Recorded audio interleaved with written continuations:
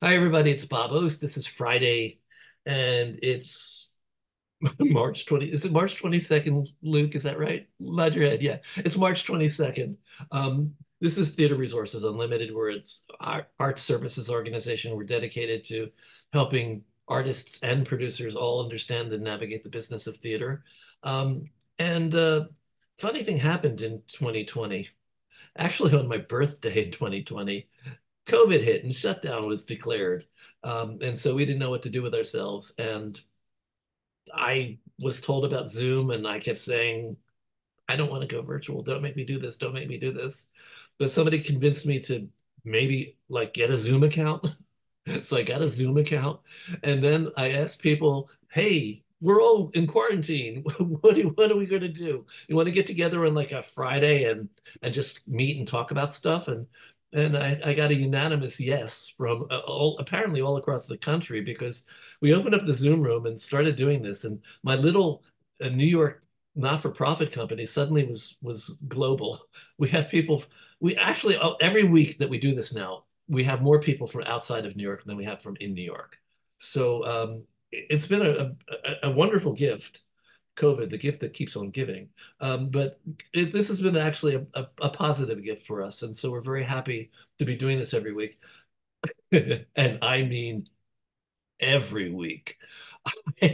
I've been doing this. This is my 196. Luke, I meant to count before I started. I think this is 196 or 97th consecutive Monday, the Friday that we've been doing this. So if you're out there and you find your way to TRU, welcome. I hope you have a love of theater and will enjoy the conversations that we have every week. And if you want to be in the room and part of it, email me trunltd@aol.com, and we'll invite you every week. So conversations started off about what do we do now that we're in isolation. We talked about alternative ways of being creative, of making theater happen that didn't require a live performance on a stage. We talked about literally literally over a hundred or more different things. And then in the past 2 years, we've we've pretended to come out of quarantine. We've pretended to come back into a new normal. Most of you already know this, but theater is not normal yet. It's just not. We still have struggles, and we're still having a problem getting our audiences back. But we can go out into the world. We don't necessarily have to be masked, although has not left us. It's still there. I I just want to let you know that. So, but people, if they get COVID, they don't, it's not as serious as it was. It is serious for some people. So everybody continue to be conscious and courteous of the people around you. So our conversations have normalized in spite of the fact that theater hasn't. And it's always it's always a challenge for me to find new things to talk about. Um, and today I realized that I know a really interesting guy. He's somebody that actually was a playwright in our play reading series many years ago, but still fresh in my mind. And he also happens to be the son of a movie star. And how often do we get to talk to somebody who's been in that situation where they're raised outside the spotlight? I think, Luke, isn't that how you describe it? Just outside the spotlight. I'm going to bring him in. This is Luke Yankee. His mom was the magnificent Eileen Heckart, extraordinary actress, one of the great treasures of American theater and American film. Um, a woman who did win an Oscar. She won an Oscar for a butterfly, not butterflies are free. No, Yes, it was butterflies. butterflies. It was butterflies Yeah. are free. And You she mean and this she old thing? that old thing. You have how many people have an Oscar? Raise your hand in the room if you have an Oscar. um, and she also won an honorary Lifetime Achievement Tony Award. We can see that old thing now too. Yeah, there it is. So it's pretty remarkable. But we're not really here to talk about your mom, although that would be a conversation in itself. I want to talk about I want to talk about you. I want to talk about what it was like being raised in the spotlight. It obviously influenced you to go into theater. Yes. Were there ever moments where you thought you might not? Were there ever moments where your mother begged you not to? Um, There were those, definitely. There was no stopping me as far as I was concerned. But yeah, she tried to talk me out of it because she knew how hard it was. yes, yes, it is. It is indeed hard. I think everybody in the room will attest to that. So, Yes. so talk a little bit, if you don't mind, just for to start us off.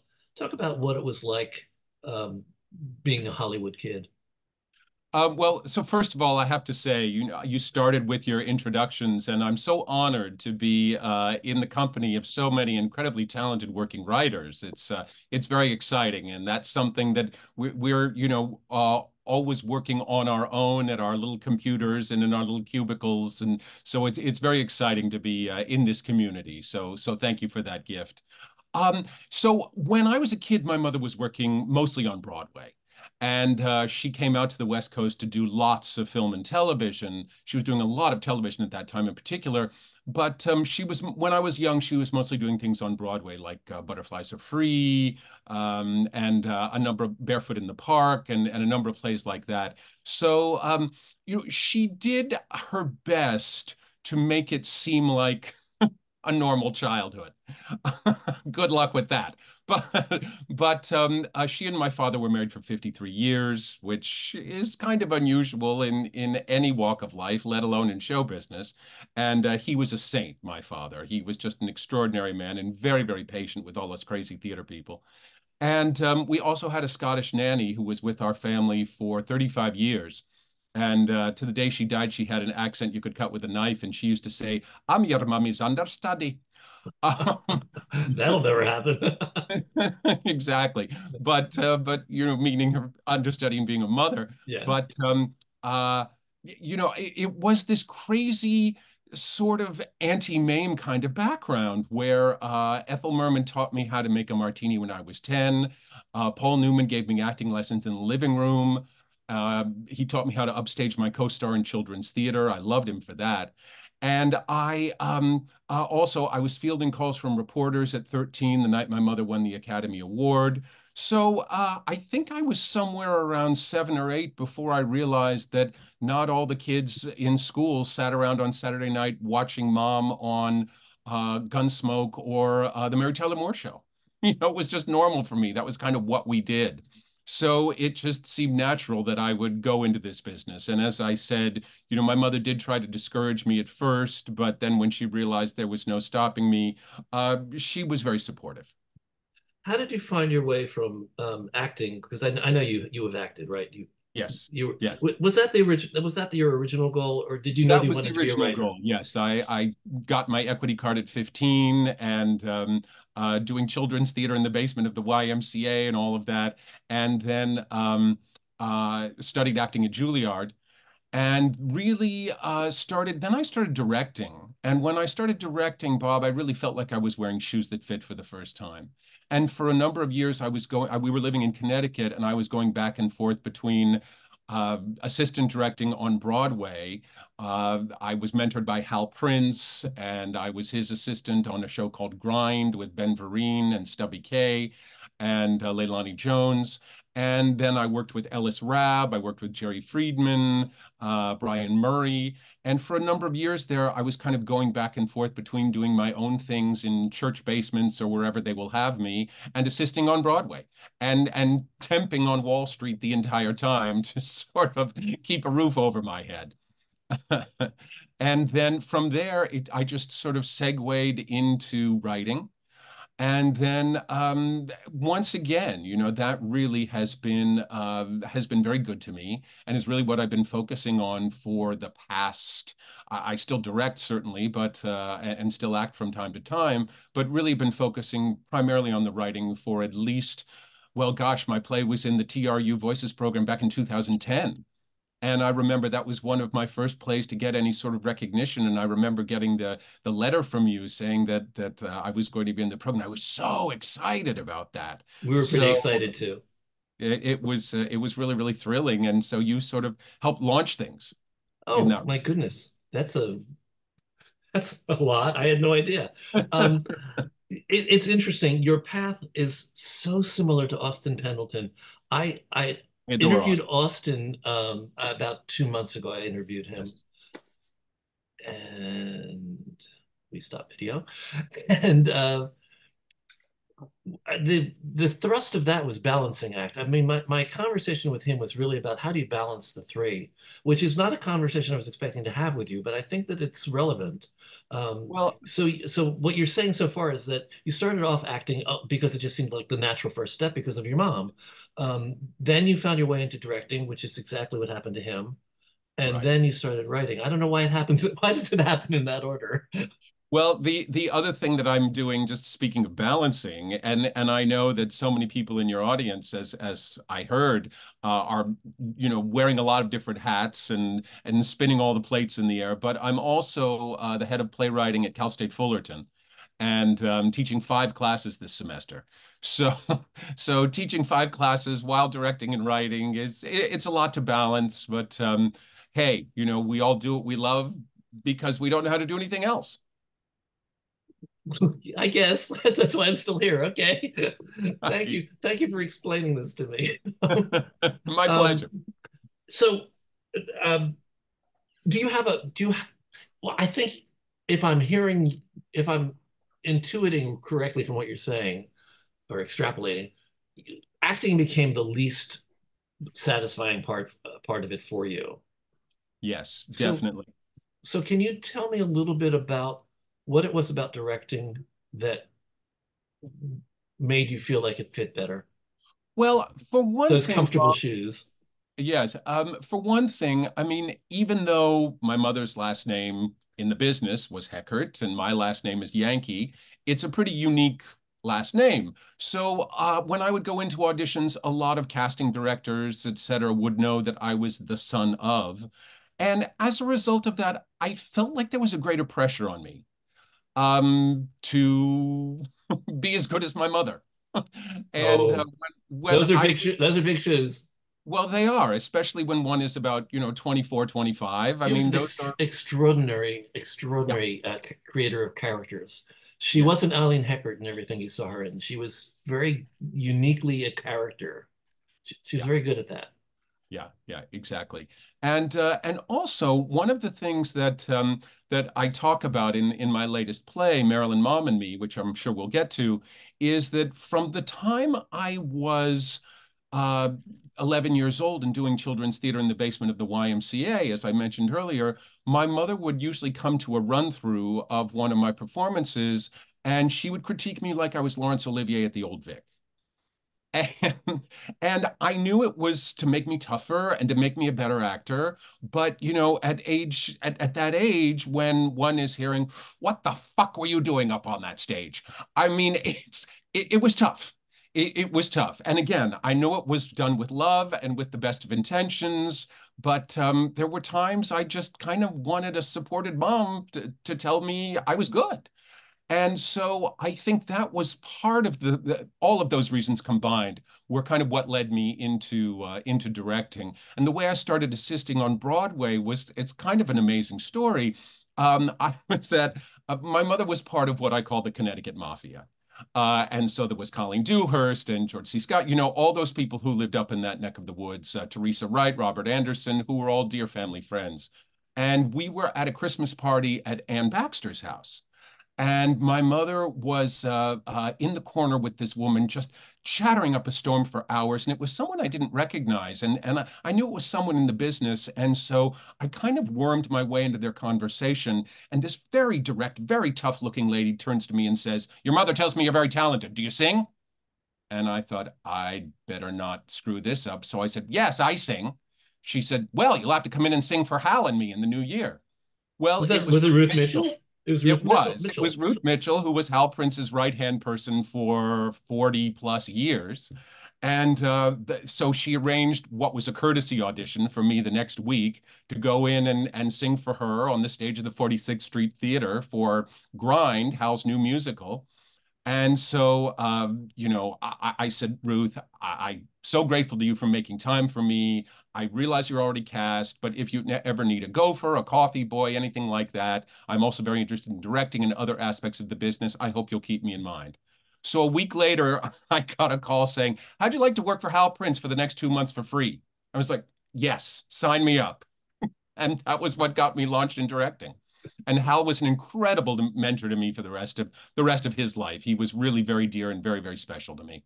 We can't do that today. We have to pay minimum wage. Yeah. But that not a bad experience. I actually Indeed. wrote it. I wrote in a cab, not a cab. It was like a limo with Hal Prince and Ruth Mitchell from the opening of a show at the Zellerbach Theater at the University of Pennsylvania, where I was the house manager, to a restaurant where they were having a cast party. I was terrified of her. I was terrified of her. She could be pretty intense, yeah, but she was dear to me, as was Hal. Oh, well, that was my only brush with them. You knew them a little bit better, I think. Um, so let's talk about the move from directing to acting. I'm not sure that you really gave me the answer I was looking for in terms of what is it about directing that you find more comfortable.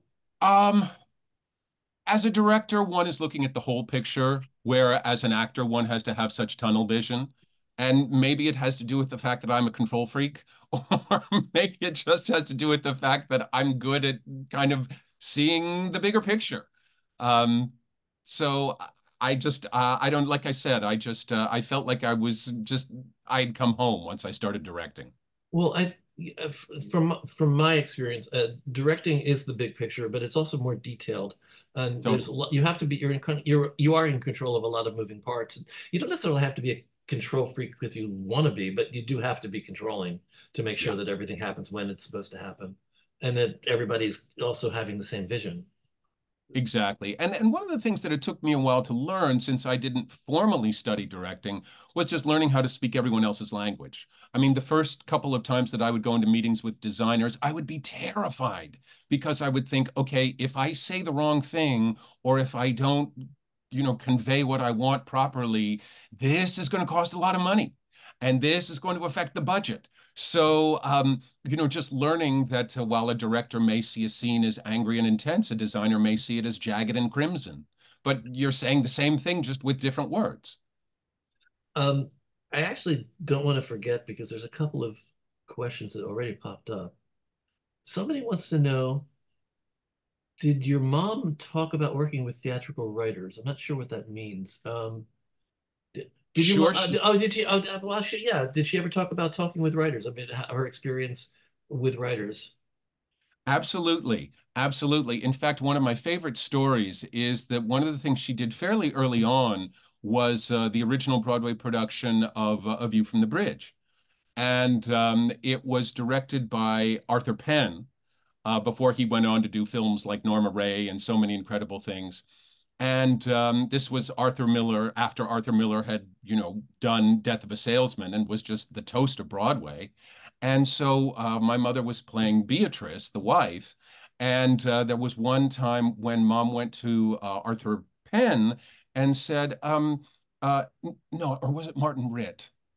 I think it was Arthur Penn. Anyway, she went to the director and said, I just don't think my character would say this line. And he said, well, what do you want me to do about it? It's like, well, I want you to ask Arthur Miller if I could change the line. It's like, you can't ask Arthur Miller to change a line. And he was there sitting in the back of the theater. So she said, watch me. So she marched up the aisle. And by now she's getting kind of nervous, thinking, oh, Arthur's such a shy man, and I don't want to offend this great playwright. And so she sat down next to him back in row Q and said, Arthur, about this line on page 47, I just don't think Beatrice would say that, and I just want to get your opinion about it. And he was a little taken aback. He said, well, show me the line. So she put her script in his lap, and he chewed on his pencil for a moment, and he said, fine, what would you like to say instead? And that to me is the mark of a great playwright, that he knew the actress playing the role would have gotten inside the skin of the character in perhaps a different way than he had. And so he had no ego about saying, great, what do you want to say instead? And I just always love So that which line story. stayed in the script? Yes. Mm-hmm. Her line stayed in the script? Yes, it did. Yes. Okay. Yeah. So I just always loved that story, and I think it speaks volumes about Arthur Miller. Another question from Jeff is, did you ever talk about the bad seed with her? Yes. Yes, we did. And And in fact, how old were you when you had that conversation? there were several of them over the years. In fact, if you forgive me for some shameless self-promotion, my memoir is called Just Outside the Spotlight, Growing Up with Eileen Heckart. And I've got a whole chapter on the bad seed. And basically, for those of you who might not be aware, it's about a little girl who was a murderess, long before anything like that was popular, because this was in the early 50s. I mean, it was really groundbreaking in that regard. And my mother plays the Yeah, alcoholic. this one didn't need Shucky. She did it on her own. Absolutely. And my mother played the alcoholic mother of a little boy that the girl had killed. And she suspects it, so she keeps coming to the house and she's drunk in each scene. And the little boy's name was Claude Daigle. And at the time that she did that, my brother Mark was about 8 or 9 years old, which was the same age as Claude Daigle in the play. And so, even though she was not that sort of method actress, she started seeing my brother Mark's face every night as the face of her child who'd been killed. And as she's mourning him, she's getting really, really upset. It reached a point where she would start getting depressed at 4 o'clock in the afternoon. By the time she got to the theater at night, she was a nervous wreck and wouldn't speak to anybody. And so finally, my father insisted that she go to a doctor. And she didn't believe in psychiatrists, so I think she went to the family GP and explained the situation. And he said, well, it's obvious what you have to do. You have to give up this play. And she said, well, I'm getting the reviews of my career. I got a Tony nomination. I can't leave a hit play. And he said, you're asking me what to do to overcome this deep depression. And what I'm telling you is you need to leave this play. So it was the only time she had a year's contract, and it was the only time in her career that she actually broke her contract. And then when she did the film, because of the concentrated aspect of filmmaking, it was just a few days, and she sort of sucked it up and dealt with it. But it took a profound toll on her, and it's one of the only roles I know that ever had that impact. And it kind of shows in her performance because she won the Golden Globe and was nominated for an Academy Award. Um, so I've got another one from Kate Catcher. I usually don't start the questions early, but they're coming in. She wants to know what are your favorite types of plays to direct, or how do you decide that you want to direct a play? Um, How do you Gosh. pick them? Well, at the moment, I'm directing a lot of my own things. So that's kind of where I'm at the moment. But uh, it's just something that I relate to. Just there is no sort of, I mean, I've directed comedies, I've directed dramas. There really isn't any real criteria. It's just something that I feel speaks to me. I know that's not a very specific answer, Kate, but that's kind of the way it works. Okay, well, I'm going to pull us back to the questions that I was thinking about asking. So let's talk about the move from directing into writing. What made you think that you could write a play, or did you not? A lot of us sit down and we don't. The first time I wrote a play, I had no idea I could do it. I just sat down at a typewriter and started. Same with me. Same with me. And in fact, I had a writing partner on my first play because I didn't trust myself as a writer. And the more confident I became, and he's a wonderful writer in his own regard, but uh, there was a lot of sparring because the more confident I became, and he was already a confident writer, I realized that I didn't need a writing partner. And so from then on out, I've pretty much worked on my own. I realized, I've certainly written some television scripts and all of that, and I know that's all about collaboration, of course. But in terms of plays, it was very much trial and error, and I just kind of sat down and started doing it. Okay, so let's move to the play the topic that I wanted to actually explore, which is Right. how do you take like this is true of documentary or it's true of anything. It isn't specific to you so much, but you have a specific way into this whole idea, which is how do you take real events and dramatize them? how much objectivity do you bring to it? Um, and before the current one, it's the Marilyn Monroe piece. Tell me the title again. Marilyn, Mom and Me. Marilyn, Mom and Me. I think you've used life experiences before in your plays as well, or have you? Not as much as this. I have to a lesser extent kind of themes, but this one is extremely autobiographical, and uh, I set out to write a play about my mother and Marilyn Monroe because my mother played Marilyn's best friend in the film A Bus Stop. And at the time, Marilyn was the quintessential method actress. And I don't need to explain to your audience what that means. But she had taken the year off the year before she did Bus Stop to study at the Actors Studio. And since she had become the poster child for the method, and since my mother was playing her best friend, Marilyn felt that she had to make my mother her best friend. And at first, Mom was like, okay, who's this starlet who's glomming onto me and making me feel very uncomfortable? But then the two of them wound up really bonding through their wounds. And neither one of them, they were both adopted. And so neither one of them, for all they both achieved, ever really felt like they deserved a place at the table. So, and my mother had two sets of stories she would tell about Marilyn. One was about this woman who would come to the set late, unprofessional, not knowing her lines because she was so busy schmoozing with the gossip columnists. And the other one, if you really pressed her, she would be very dismissive and wouldn't want to talk about Marilyn. But if you really pressed her, within a matter of moments, she would burst into tears. And she would talk about this woman who never really believed that she was loved, never felt that she was enough, and was so desperate to have a child.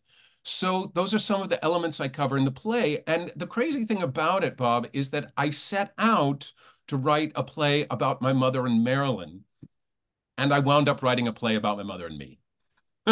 Because the framework that I landed on is that I had heard bits and pieces of a lot of her stories, and so I spent a lot of time really delving into them and studying a lot of biographies of Marilyn and saying, "Oh, that's a similarity. Oh, I'd never thought of that." And so in the play, a 40-something Luke learns early on that his mother is dying of terminal cancer, which was true. And so he is trying to get at some truths about their relationship before his mother passes by unraveling her very complex relationship with Marilyn Monroe. So the play works on a lot of different levels and kind of goes back and forth between a 30-something Eileen on the set with Marilyn on the set of Bus Stop in 1956, and Eileen in the last year of her life with Luke in the year 1999. And I am really exposed in this play. I really kind of go there. It's very raw in that regard. And I really depict very honestly this very complex mother-son relationship with this woman who was very loving, yet extremely critical and extremely caustic, and yet is doing the best she can because she never truly believed that she was loved herself. So in the course of the play, the Luke character realizes, how could she give what she never had? So let me ask you this. This is a hypothetical. If you Sure, had written this play earlier, would your perspective have been different? totally. How has your perspective changed over the years, and what has changed it? Forgiveness is a gift you give yourself. And it's taken me a long time to forgive my mother. I loved her very much, and I know she loved me very much, but it took me a long time and a lot of therapy to see where the tough love was coming from. You kind of And encapsulated with what were you doing on that stage? yeah, You yeah, kind of, it's like that you set the tone for that, like at the beginning of our conversation. It's like, all yes, right, here we are. So yeah. we've actually come full circle to this. So, well, yeah, I mean, just philosophically, I believe in the importance of forgiveness, and I do believe that yeah, I agree. It's forgiveness is a gift you give yourself. It really is. To let go of the things that are burdening you, Well, only helps you. Absolutely. And the play, I'm very pleased to say that because it's so raw and so deeply personal, I think that's why people are relating to it the way they are. It won the Stanley Award in 2002, which is some of your audience members know, I'm sure. They give one of those a year, and some of the past recipients include Terrence McNally, Jonathan Larson, Adrian Kennedy. So I was really honored to be in such incredible company. And it just had its world premiere at the Professional Theater here in Long Beach, California, near where I live. Just closed about a month ago, as a matter of fact. And sold out houses, broke box office records, standing ovations at every performance. Had a couple of Broadway producers come and check it out, and there's a lot of interest in it for New York, I'm happy to say. How in heaven's name did you find somebody to play Marilyn and somebody to play Eileen? And how did you cast yourself? Those are all very good questions. The Marilyn was recommended to me, and she's a woman named Alicia Soper, who is Ryan Murphy's go-to person for Marilyn, and she is phenomenal. And I'm not exaggerating when I say that most people who've seen the play or who saw one of the Zoom presentations that I did a Zoom benefit of it during COVID for the Actors Fund, and a lot of people say she's the best Marilyn they have ever seen, bar none. I mean, she's really phenomenal. And the actress who played Eileen is an actress named Laura Gardner, wonderful regional theater actress, does a lot of work here on the West Coast, a lot of film and television work. And one of my plays was being done at the Last Frontier Theater Conference in Alaska several years ago. And I saw Laura do a reading of something, and I was like, she could play mom. And I just had the idea for the play at the time. And so I mentioned it to her. And the minute I got home from the festival, she started pummeling me with emails saying, when are you sending me the play? When are you sending the like, Laura, I haven't written it yet. Give me a break. And Oh, the actor, that. Oh, that little detail. yeah, really. But it gave me some good incentive to write it. And then the actor who plays me is an actor named Brian Rohan, who is a friend of mine here on the West Coast. He's an Emmy-winning actor who's done a lot of great work. And it was just it was a love fest from start to finish. You make it sound like your casting was like a just shopping. I'll take one of those, and one of those. But honestly, you must have seen like dozens of people, For those roles, or did you just had it precast when you were ready to do it? For You knew. those roles, I did not. I had it precast, and then when there's an actress who plays Rosetta Lenoir, who ran a Moss Repertory Theater for years, was the founder of a Moss, who was my mother's best friend, and the same actress also plays Ella Fitzgerald because Marilyn was very instrumental in Ella's career, and Marilyn so Monroe was? yes, yes, and Tell how. I have no idea. briefly. Um, Ella could not get booked into first-rate clubs. And when Marilyn started doing movie musicals, her coach at the time was telling her about this new thing the kids listen to called jazz, and told her that, said to Marilyn, you need to learn about phrasing. And your homework is I want you to listen to Ella Fitzgerald's Gershwin album 100 times. And so Marilyn did and became obsessed with Ella and went to see her at every second-rate club where she was playing and was trying to get her booked in bigger clubs, and they wouldn't give her the time of day. So Marilyn went to the owner of the Macombo, who basically said, well, she's not right for our clientele. So he's like, well, because she's black? No. It's like, well, she doesn't have your dimensions. And Marilyn said, so in other words, you're telling me Ella Fitzgerald is too fat to play the Macombo. And the owner of the club said, if you want to put it bluntly, yes. She said, I will make a deal with you. If you book Ella Fitzgerald for 10 nights, I will buy a ringside table, and every night I will fill it with the biggest stars in town. And I will be there myself every night that I can. So the run was sold out for the publicity alone. Ella's contract was extended for another 10 days. Of course, she brought the house down. And Ella Fitzgerald never had to play a second-rate club again. So I tell that story in the play and have a couple of scenes of an actress playing Ella. And I contacted this guy out here on the West Coast who is an authority on Ella Fitzgerald and was written a couple of books about her, written a pretty definitive biography. And I said, Jeffrey, do you have any idea when that happened at the Macombo? And he got this sort of Cheshire cat grin on his face, and he said, "It happened during the shooting of Bus Stop, and your mother was one of the guests at the Macombo." Oh, So, of course, that story is in the play because I had no idea. I was absolutely gobsmacked when he told me that. it's pretty amazing. Wow. I thought so. Um, I thought of something I wanted to ask you when you were talking, and being a terrible host because I'm not No, remembering what my I'm question being a was. terrible guest because I'm No, no, probably talking too much. no, that's your job. Okay, That's your job, really. What was it? Oh, yes. I wanted to ask you how many characters are in your play total? five, Oh, five. So that's there's Ella Fitzgerald, well, the actress who plays Rosetta and Ella. The same actress also plays Paula Strasberg.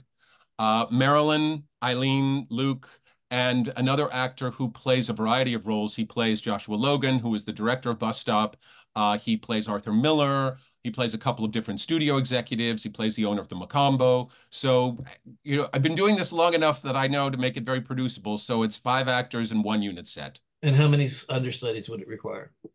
Well, that's the thing that's a little tricky because, you'd need to have three female understudies, so uh, four understudies. Yeah, that's the part that's a little tricky because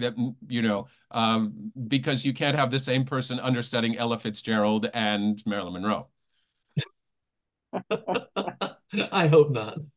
Or Marilyn and Eileen for that Yeah, matter. really, yeah. Um, I always make it a point to mention understudies because writers don't remember that. They don't think about that. No, Um, I've thought of all of those things. Good for you. You're a producer's dream. Good for you. Well, I've been a producer. I've run two regional theaters, and since I've been a producer, I just, which hat am I wearing this time? When did you start producing? At what point was that something that came into your life? I ran a summer theater in northwestern Pennsylvania, the Struthers Library Theatre, this gorgeous 1,000-seat opera house in northwestern Pennsylvania. And that was around 1991, I believe. And then was there for 2 years. And then I moved to the West Coast and to pursue film and television work. And within a year, found myself running the Long Beach Civic Light Opera, which was one of the biggest musical theaters in the country at the time. And that's where I worked with the fabulous Carol Weiss, who is in your audience today. Yay, And, Carol.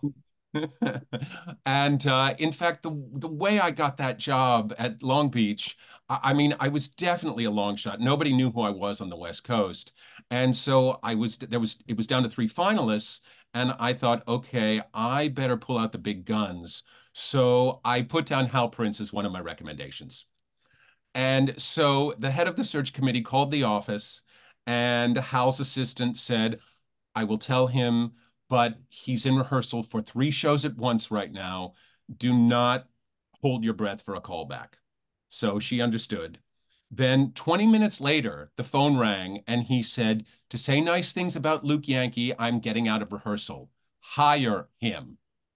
And that's how I got the job, where I wound up meeting my life partner of 29 years, Don Hill, who was actually a wonderful producer and a director, and currently the head of the chair of drama at UC Irvine out here on the West Coast.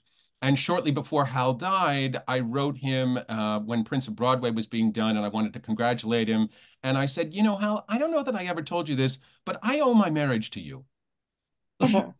And he was very touched and sent me back a lovely email. Let me ask you this then. Prior to your first the North Pennsylvania place, did you have much awareness of what goes into producing a show? Yes. Um, yes, because I had been directing enough for by that time and had directed things in summer stock and up on the Cape and various places. And so sure, and having grown up in the biz, I mean I went to my first Broadway opening at age 9, and of course which was Butterflies Are Free. And a lot of so it's nice that my first one was a hit.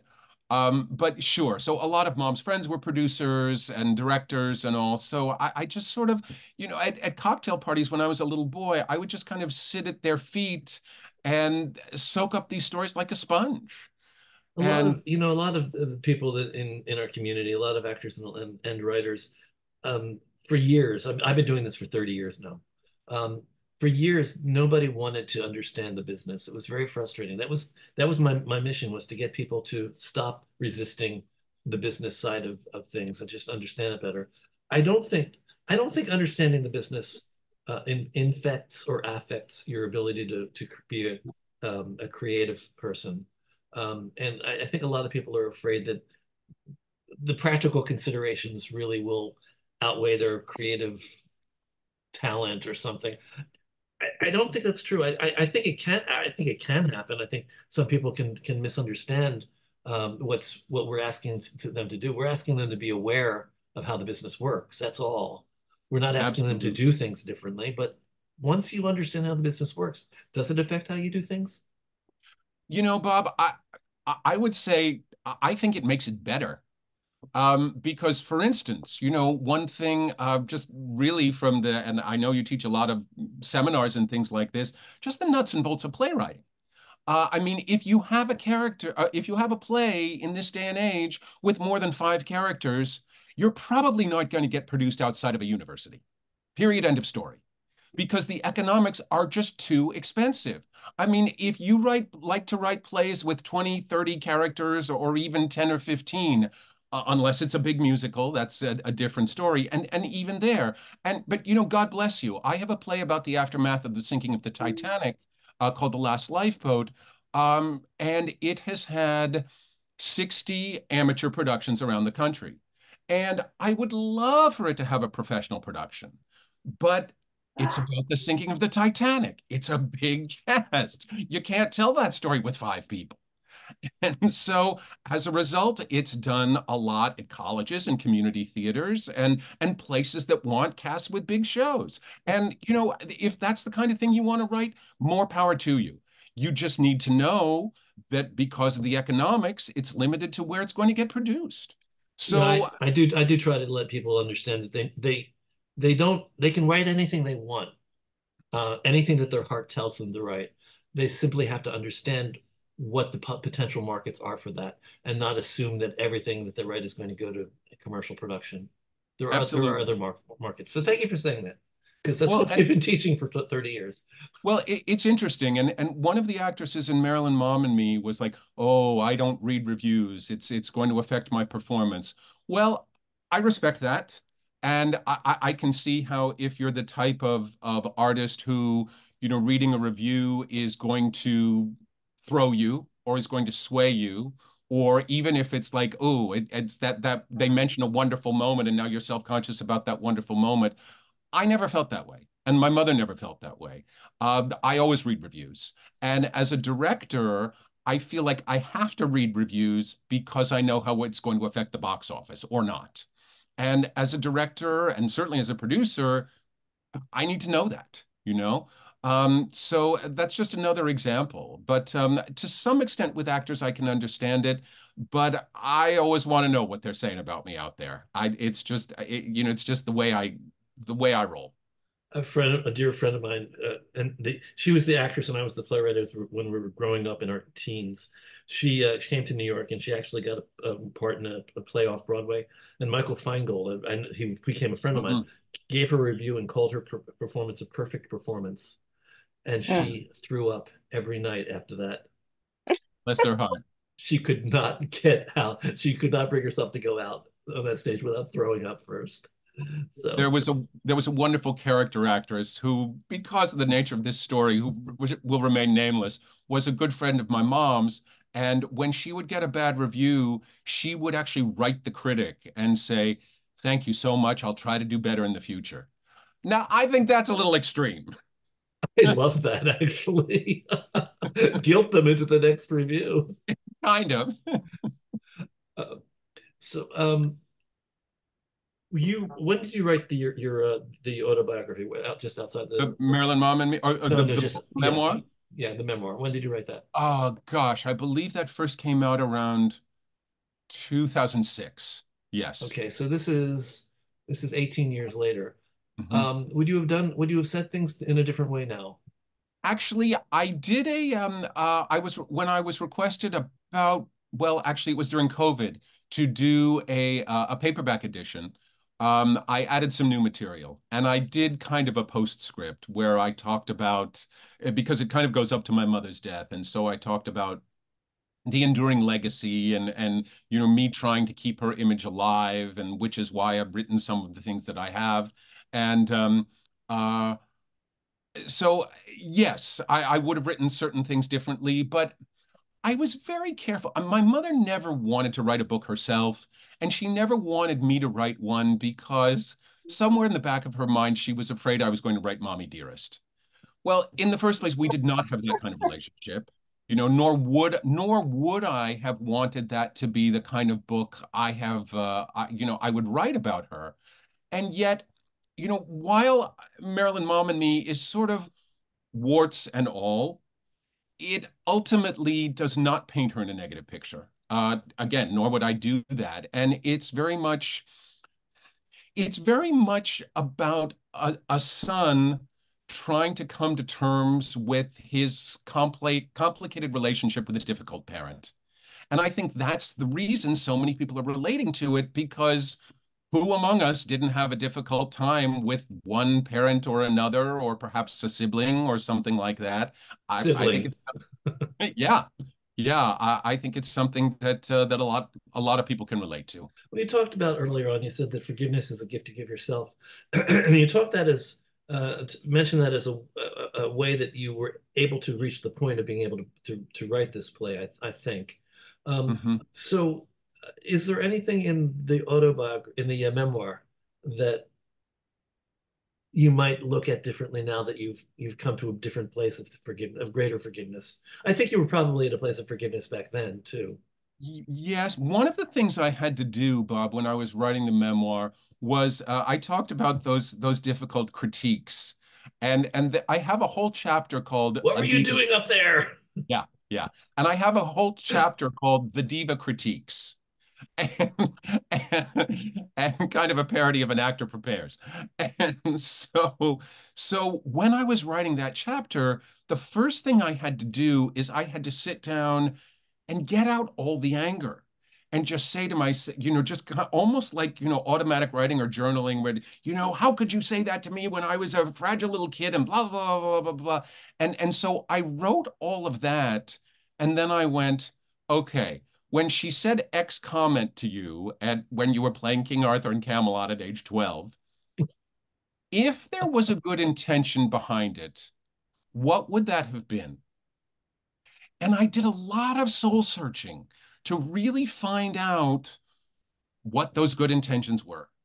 And again, as I said, it was about making me tougher, about preparing me for the business. It sure as hell prepared me for Juilliard, because boy, because I was at Juilliard in the era when it was like, okay, you're talented. That's why you got in here. You will never hear this again. Now we're going to tell you exactly how and why your shit stinks. You know? So those really tough critiques prepared me for Juilliard, if nothing else. I think excuse me. What I'm thinking of a little bit is that it may have been a way of her. Maybe do you think she wanted you to go into show business? You said she didn't, did she? I don't think so at first.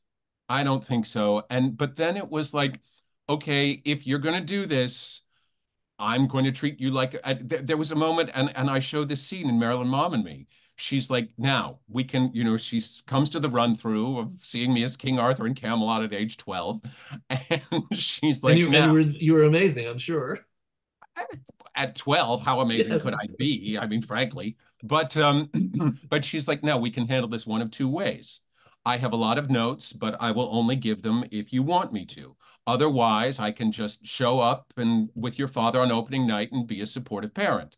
But or I can tell you things to make you better. The choice is up to you. And I thought a long time, knowing this was a really important decision, a real turning point in my life.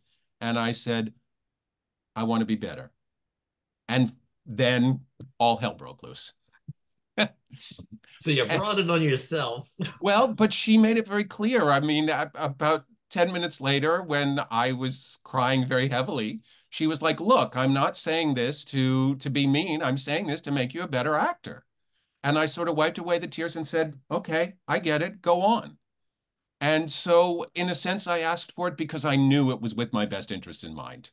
But, at age 12, you don't always see that.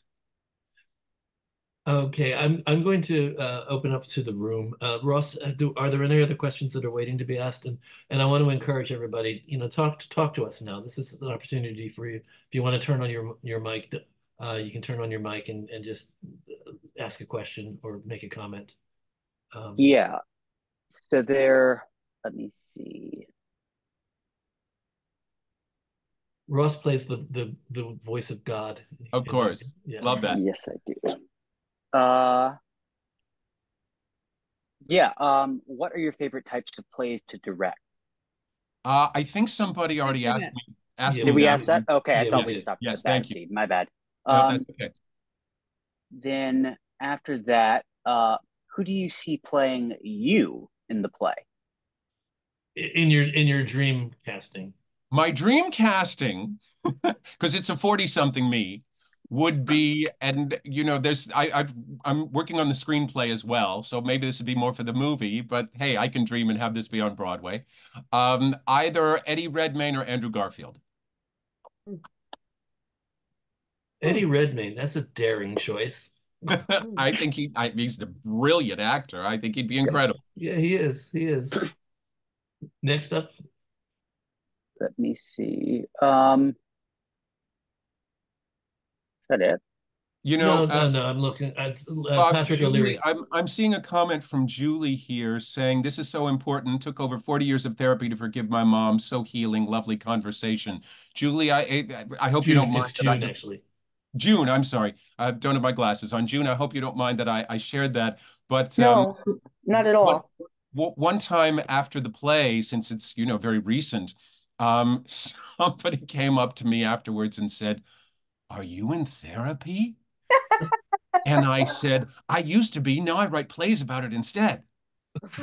Um, Yep. just I can share that my mother was a paranoid schizophrenic, I'm so sorry. and but 40 years when I forgave her, the world opened up.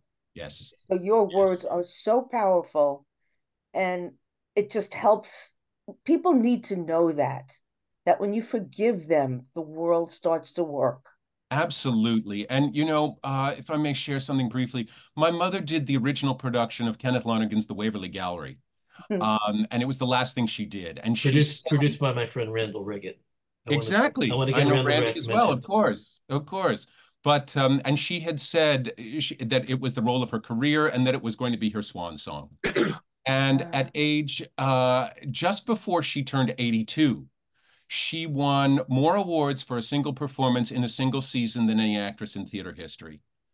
And when she was doing that play, when she was in rehearsals for it, and for those of you who don't know, it's about a woman's descent into Alzheimer's. And it's Mm, written the way an Alzheimer's patient speaks. So everyone was dependent upon her for their cues, but she would have like 3 pages of nonsense at a clip. She nearly had a nervous breakdown trying to learn it. And when she did that play, she was very much the lion in winter. And I saw how vulnerable and fragile she was. And it had been years of therapy and years of coming to terms with everything I've been talking about. But it feels like, of course it wasn't, but it feels like there was one morning I woke up and said to myself, she's not going to be around much longer, and it's mm. time to forgive her. And so once I did, as you said, June, the freedom I felt was just incredible. And so after the Waverly Gallery closed, she was gone within a year Wow. because Yeah. she said, "This is my swan song. That I want to go out with a bang," and boy, she did. Was that Yeah. the year that she also won the Lifetime Tony? Yes, It yes. was. Wow. Yeah. She won the And Some, Lifetime Tony in 2000, I believe, and died in in 2001, and then she died in 2002. wow. Yeah. Love to talk to you some more about this sometime. well, Great. maybe we'll hang out after this. So the next, Patrick O'Leary, do you want to turn your sound on and just ask your question? No? Hey, Luke. Yeah, no, the question was, how did the Inch Center / festival influence your writing, or did it? Oh boy, did it ever, Patrick. Thank you for asking that. I was on the board of the William Inge Theater Festival for close to 20 years. And my mother was one of Inge's foremost actresses. I mean, he wrote The Dark at the Top of the Stairs for her. She was kind of his muse. He had her picture up over his desk. She was the original Rosemary and Picnic, and he was a very complex man, but they were friends as much as one could be friends with him.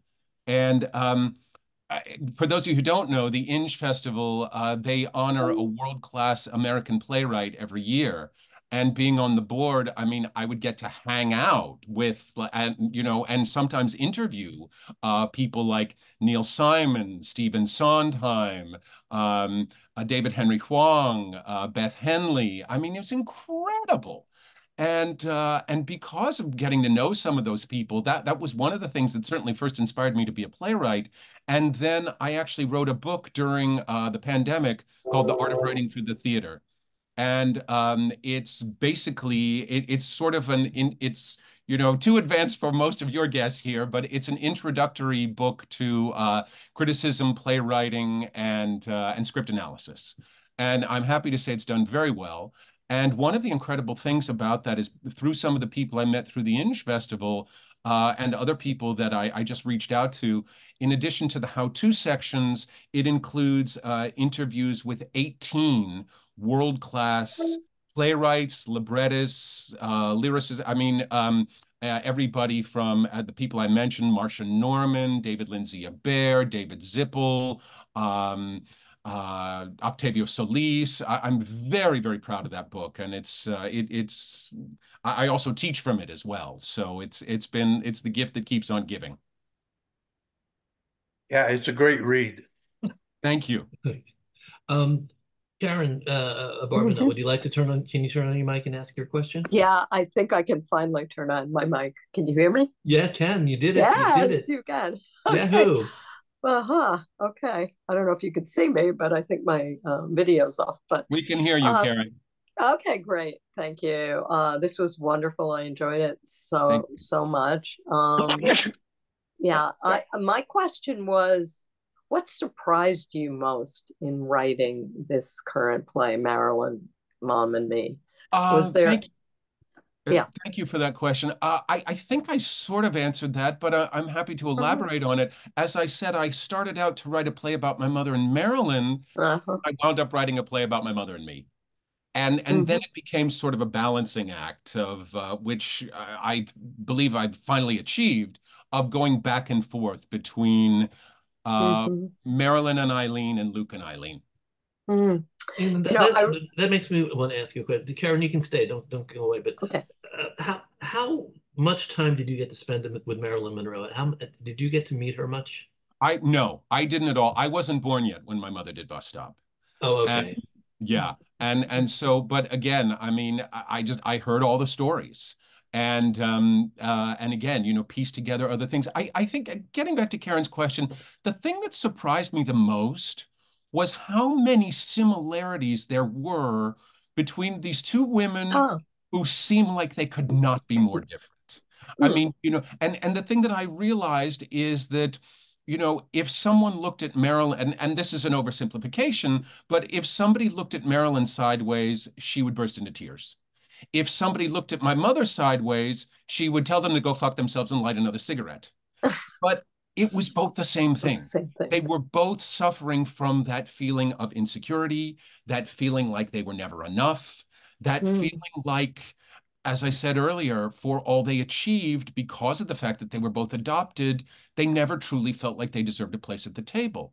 And the other thing that I discovered was that this was when Marilyn was the biggest star in the world, and she wanted what my mother had. She wanted a stable marriage, she wanted kids, and she wanted to be taken seriously as a legitimate actress. And so, for all she achieved, it was, the whole thing of the grass is always greener. That's fascinating.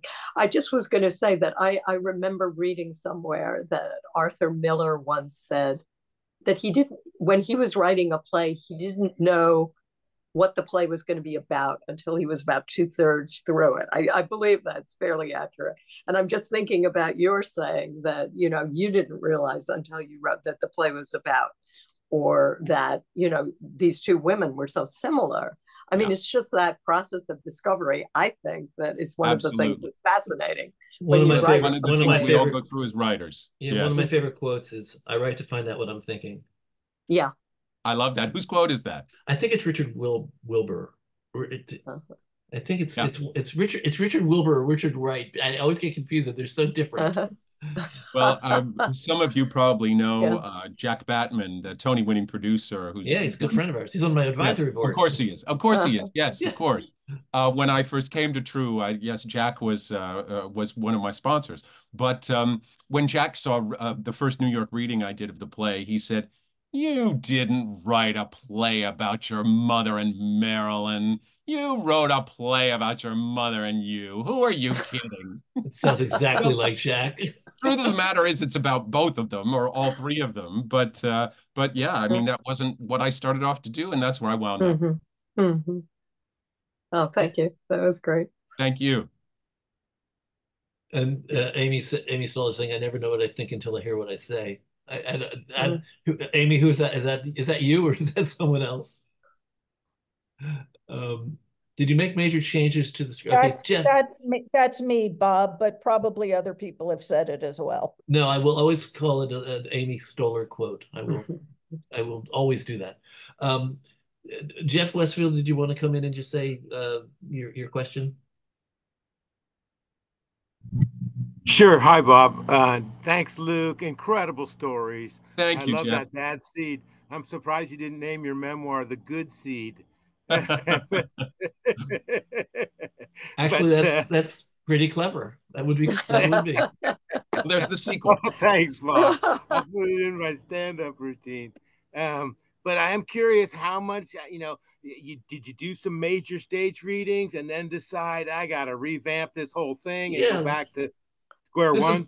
This is a room that would be interested in the process, and the table read to stage reading to production. Great. It's I was directing a children's theater show in the summertime as a favor to a friend. And it was something, out of loyalty to my friend, I won't say what it was, but it was something I particularly didn't want to be directing. But I was doing it as a favor to her, and they were paying me decently, and which never hurts. And so, but the whole time that I was commuting, because one does that like crazy on the West Coast, to do this play, I was thinking, all right, I can't wait to finish this damn show so I can hole up at my place in Palm Springs and write this Marilyn Monroe play. So I spent the whole summer commuting, listening to audiobooks of biographies about Marilyn. And as I was saying, to Karen, that's a similarity. I'd never thought about that. Okay, that makes sense. So when I sat down to write the first draft, I wrote the first draft in 3 days. It just kind of poured out of me. And it was the heat of, it was like August in Palm Springs. So it was 115 degrees outside. So you don't dare go outside. So I just stayed in and wrote and wrote and wrote. And then I was, since I'm also a college professor, this was early August, and I was determined to have a reading in my clubhouse where I live before I started back to school.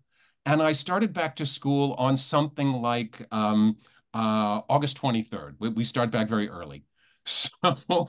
So before I even holed up in Palm Springs, I sent, and this is something when I interviewed Stephen Adley Gurgis that he talked about.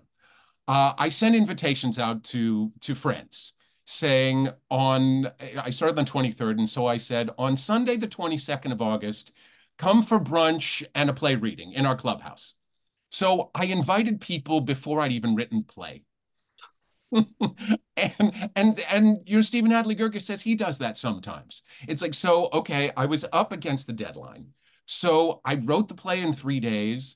I spent the next 2 weeks sort of tinkering with it and casting, etc. And then I had the reading the day before I started back to school. because I was determined to have a first reading before I started back to school.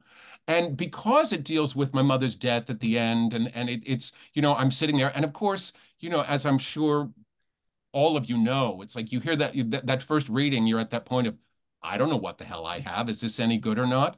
So the play ends and the room is dead silent. I thought, oh shit. And then I looked around and I realized they were all sobbing.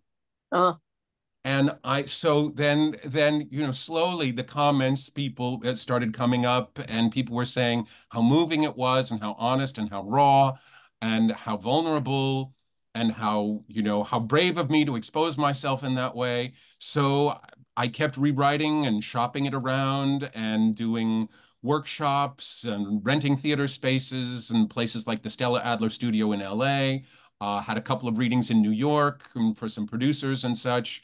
And then just had a full production, as I mentioned, at the Equity Theater here in Long Beach, near where I live. So let me ask you this: you said that you started doing rewrites. How extensive were the rewrites? Was it detail stuff? Was it specific words? Was it lines? Or was it whole pieces where you went, it would work better? I've now heard it. I think it would work better if I did something else. Did you change much? I did change a great deal. For one thing, adding the African-American character. Somebody in the text posted something about Rosetta Lenoir, and Rosetta was Mom's best friend for, as I said, like more than 40 years. And she was one of the few people, because my mother, as we spoke earlier about Ruth Mitchell, my mother was such a tough cookie and kind of scared a lot of people, but me included at times. But Rosetta was one of the few people, my mother's nickname in the business was Heckey, and Rosetta was one of the few people who could go, Heckey, cut the shit. And Mom would go, oh, okay. So I felt it was important to have her in there. And the story I told about Ella Fitzgerald, initially I just talked about that story, but now I had an actress, an African-American actress who could play both Ella Fitzgerald and Rosetta. So that was a major change. And also finding the balance between the Marilyn stories and the Luke stories, and Eileen, with both of them.